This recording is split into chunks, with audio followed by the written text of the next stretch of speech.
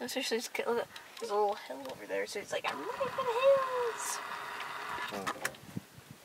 They are the easy predators or the easy prey for the lions because they can't run very fast and they only defend themselves by kicking.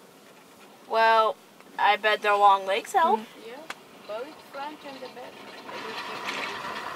So how can something like a little small little lion get something big like that? I mean, a whole pride would probably take one down, but only when they're in a group.